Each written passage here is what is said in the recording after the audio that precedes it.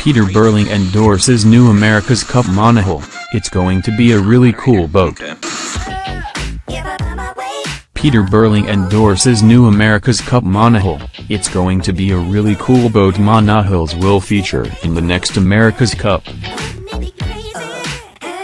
Fear not, America's Cup fans. The new monohulls to be used in the 2021 regatta will have the wow factor of the catamarans that drew in new fans in San Francisco and Bermuda. That point was emphasized by Emirates Team New Zealand boss Grant Dalton as he unveiled a brief outline of the 75-foot monsters to rule the seas in Auckland when he unveiled the protocol for the 36th edition of the famous contest. We have been the primary driver of foiling in multi-hulls. We are looking to bring that same level to the monohulls, Dalton said. Team New Zealand helmsman Peter Burling talks up the monohull to be used in the next America's Cup.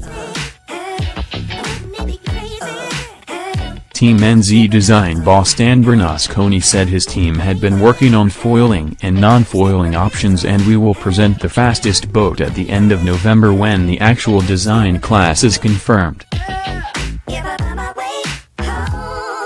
Helmsman Peter Burling is certainly pretty excited about what he's going to get his hands on.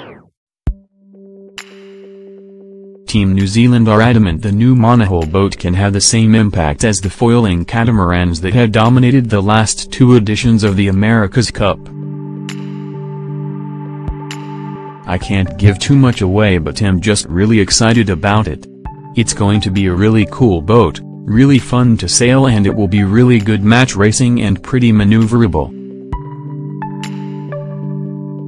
We've done a lot of concepting in the design office, just trying to make sure we can create a boat that will do what we want it to do. We're really happy with some of the concepts we've got. You just have to look at the innovation this team has managed to have over the sport in the last 8 years to show that we're a pretty innovative bunch, and we're really looking forward to this next chapter. Peter Burling knows how to make any boat go fast, as he's proved in the foiling moths. That was the public endorsement of the move back to a single hull after multi-hulls have been used in the last 3 editions of the Cup. Privately, one yachting insider at the packed press conference in the hallowed halls of the Royal New Zealand Yacht Squadron told me he had been given a brief look at part of the new concept and described it as jaw-dropping. "I was like, holy smoke," he said. "I think people will be happy." Team NZ CEO Grant Dalton announces the protocol for the 2021 America's Cup. At 75 foot, the boats are larger than the giant cats that ruled in San Francisco, and a major leap forward in size on the 50-footers used in Bermuda. They will require a crew of 10-12 sailors, and cyclers will be allowed to help power them if individual teams believe that is the best way. Unlike Bermuda, syndicates can build 2 boats as a way of improving their performance.